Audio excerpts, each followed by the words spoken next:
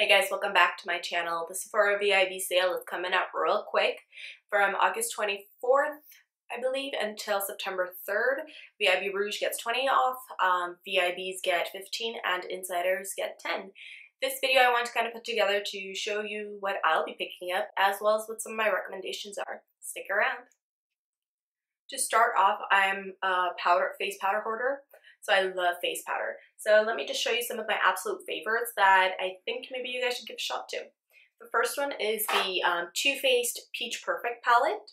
This one comes with, I believe, 1.23 ounces of product. That's quite a bit of product in correlation with some of the other powders currently available.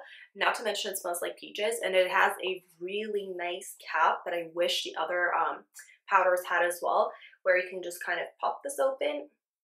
The product is right there, and then you seal it. It's safe to travel with and all that fun stuff. So this one I highly recommend. It is really nice powder. Then we have the Becca Hydro Mist powder. This one is very interesting. I'm sure you guys have heard. You put it on your face, it feels like you're putting on a wet powder almost. So if you kind of dunk in your brush into the powder and you apply it onto your face, it feels like your brush is wet. It is a really weird experience, but it is a really nice powder, and it does exactly what it's supposed to. It sets your face seamlessly because it is so high content of water. The next powder that I'm sure is probably on a lot of people's bucket list is the Hourglass Veil. This one is really neat because the way they kind of, from my understanding, formulated the packaging for this, the little H inside, when you shake the product, it releases the perfect amount of product to set your entire face. And it really does. At least for my face, it sets my whole face without a problem. That's number 3. Let me jump into some Huda products that are amazing, and I highly recommend you guys potentially give it a shot to or try it out, because I promise it will not disappoint. And if it does, don't worry, you can always return it back. Next, I have 4 Huda Beauty products that I've been enjoying quite a bit for the past month or so. So the first one is of course, the Huda Beauty Pound Cake face setting powder. This one is really awesome, smells amazing, does exactly what it's supposed to. You could bake with it.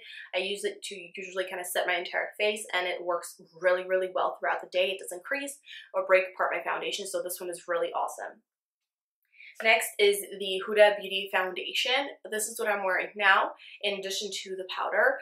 This one stays on my face all day. If I know I'm going to be having a really long day throughout, from 8 a.m. to, let's say, 10 p.m., this is what I will wear, and it will not break apart, it will not crease, it will not disappear. This foundation I really enjoy, and not to mention, it has a pump. Yeah, a pump. And this color is Custard 220N. Next, what I'm wearing on my lips is the new Huda Beauty Demi Matte lip creams. These are colors CEO and Feminist. I'm wearing CEO right now. These are amazing. I did, I think, a review about 3 weeks ago or so, and I still have been using them. I have not been able to put them down. So these are really awesome, and I highly recommend you guys give them a shot. These are $20 a pop, so with the 20% off, it's $16. So I think that's a pretty good deal for these ones, considering how much product you get, as well as how amazing they really are in formula. Next, I have a couple Steeler products, the Glitter and Glows. I have color Cloud and Wanderlust. Cloud is a little bit more on the iridescent purple side, and then Wanderlust has several specks of like greens and purples and blues within it. So it is gorgeous to kind of dab onto your eye and then just be out the door. And here's a couple swatches of them. This one is Cloud, and this one is Wanderlust. Not to mention, when these dry down and set, you're pretty much set. It's not going to budge or move. A concealer that I highly recommend is the Too Faced Born This Way. I've been using this in place of my Tarte Shape Tape, which I was pretty loyal to. I think I went through like 4 tubes of that thing. But this one is a little bit less drying, so when I apply it, it doesn't really have the cracking or creasing that I would every so often experience with Shape Tape. So this one is a really awesome concealer. A couple kind of weirder products, or just one weirder product. This is the 3-Day Teeth Whitening Treatment by Glow. I believe this was $24. I couldn't find this online, but they have another set that has 6 pieces for $50, so you would save quite a bit of money with the 20% off, but these are pretty awesome. So you pretty much apply it onto your teeth, you wait 2-3 minutes, and then you spit it out. And it really does whiten. I've used this for quite a while now, and one little thing will last you maybe 2, 3, 4 uses.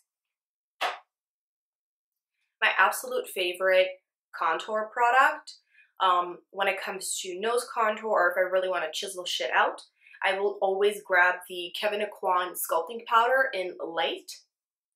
They have 3 shades, medium and deep as well. For me specifically, I like the light one because I want the faintest trace of contour on my nose. So this one is pretty awesome. It is a really nice compact product, but you get quite a bit, so 0.14 ounces.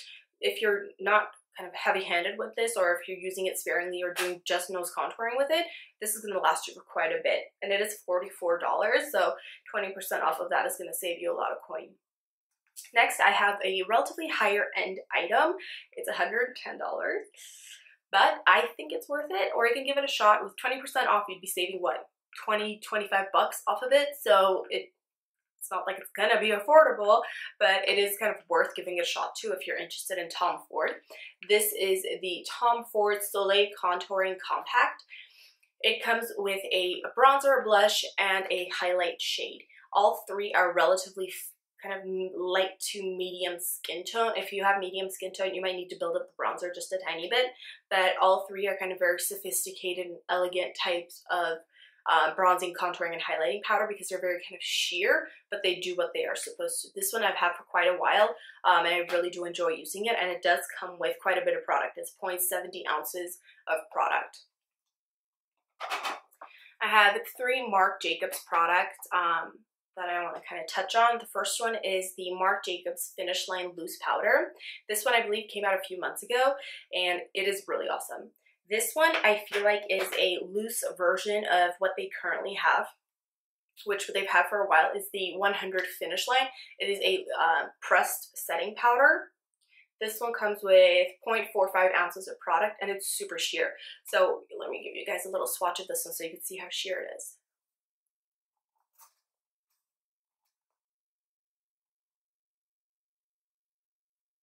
So when you apply this with a damp sponge, it literally melts into your skin and disappears. So there's like no trace of white residue, or none that I have seen. In addition to photos, I don't really ever get flashback with this. So this is a kind of loose version of this is what I feel like, but this one does have a little bit more tint to it than this one does. And then next is the Marc Jacobs Coconut Tantastic Bronzer. This one has 0.8 ounces of product, which is a lot. It's going to probably last you a lifetime and a half. This one has a really nice neutral tone. So when you apply it, it doesn't clash with your eyes, or it doesn't lean one way or another. It's just a really nice neutral bronzer. Next is the Kopari Lip Love. I believe they've renamed this. I haven't seen this one on Sephora.com, but now it's called Lip Glossy or Glossy Lip, something within those ranges. It's $12 where it used to be $10 before. This one is a really awesome lip balm. It has a nice sheen to it, so when you're wearing it, it almost looks like clear gloss, but it actually does protect your lips and kind of heal if you have cracked lips. Next, my absolute favorite of all of these products, and probably what I'm going to be picking up, is the Smashbox Cali Contour. This one I think is $42 or $44 something, or $39 something within there, but it comes with a bronzer, a contour, 2 highlights, a setting powder, as well as a blush, and these are amazing. They're so nice to travel with because you have pretty much everything all in one nice little compact container, as well as the mirror is a really nice size, and it is a really nice mirror, so you could really use it to do your entire face. And then lastly, I have a couple eyeshadow palettes that I'm currently very obsessed with and I use on the daily. The first one is the Soft Glam palette by Anastasia Beverly Hills. Here are some of the shades within that. This is an awesome everyday palette for maybe somebody who's on the run or somebody who just needs to get some eyeshadow on and get out the door. This is a really nice palette for that. And then the last palette that I have to share with you guys is the Urban Decay Born to Run palette. This one has very quickly become one of my favorites. I was kind of hesitant to pick it up initially, but once I did, I was like, what was I thinking? I was crazy for not picking it up. This one has 21 shades, mattes and shimmers. It has an amazing mirror. It's very heavy duty packaging, so you could probably throw this around and it's not going to break. Don't do it.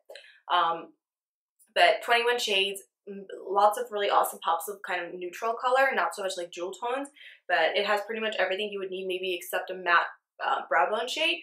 But it was a really nice palette, and it does come with quite a bit of product, and it is very easy to travel with as well. Now let's jump into my wish list and see what I'm going to be picking up.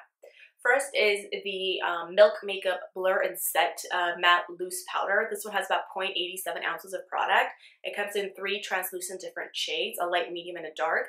This one looks really appealing. I'm very, very excited to give this a shot to see how it compares to my extreme hoarding collection of powders. Next is the Glow Recipe Watermelon Set. It comes with a full size of the moisturizer, and then I believe like a half size of the night moisturizer cream. So I'm very excited to give that a try to see how that actually works for my skin. I've heard great things from other people, but I'm kind of curious to see how it'll react on my skin. The next thing I'll be picking up is the Hermes Twilly perfume in the large size, which is about $130. It's $130 bucks, but I think it's kind of worth it. I have smelled it several times in store, and it smells like a very light amaretto kind of scent, or a light almond scent. I've really been enjoying it. I thought it was a little weird in the beginning, but it really grew on me when I did spray it on. Next is the Dior Backstage Face and Body Foundation that just released.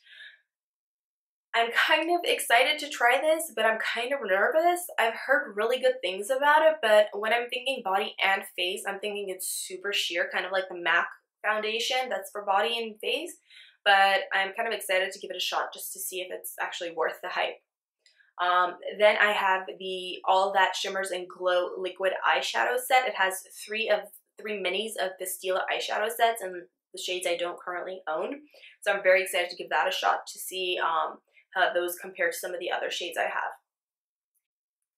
Next is the Anastasia Beverly Hills Norvina palette. I'm really, really excited to give this a shot. I saw it in store the other day, and it looks amazing. So I'm pretty excited about it. So I'm going to be adding another eyeshadow palette to my collection. Then I have the new Laura Mercier Translucent Setting Powder Glow. I swatched it in store. It reminds me very much so of, I believe it was the Chanel or La Mer powder that had a little bit of shimmer in it.